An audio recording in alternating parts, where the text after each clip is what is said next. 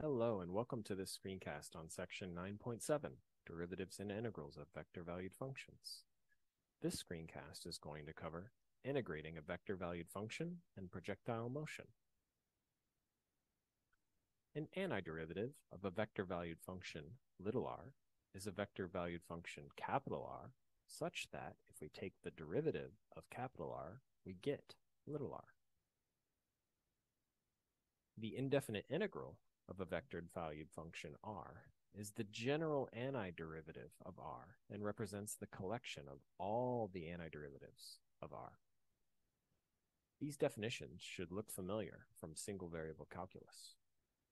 Also, recall that the general antiderivative includes an added constant, usually denoted by c, in order to indicate that the general antiderivative is in fact an entire family of functions. The same reasoning that allowed us to differentiate a vector-valued function in the last video, component-wise, applies to integrating as well. If we wish to compute the integral of a vector-valued function, r, we can take the integral of its x component, the integral of its y component, and the integral of its z component separately, and sum these three integrals.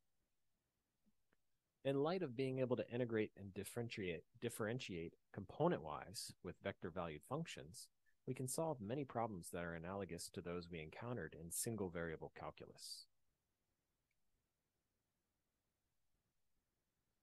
Anytime that an object is launched into the air with a given velocity and launch angle, the path the object travels is determined almost exclusively by the force of gravity. Whether in sports such as archery or shot put, in military applications with artillery, or in important fields like firefighting, it's important to be able to know when and where a launched projectile will land. Assume that we fire a projectile from a launcher, and the only force acting on the fired object is the force of gravity pulling down on the object. That is, we assume no effect due to spin, wind, or air resistance. With these assumptions, the motion of the object will be planar, so we can assume that the motion occurs in two-dimensional space. If an object is launched from an initial position x0, y0, with an initial velocity v0, at an angle theta with the horizontal, then the position of the object at time t is given by the following vector-valued function r.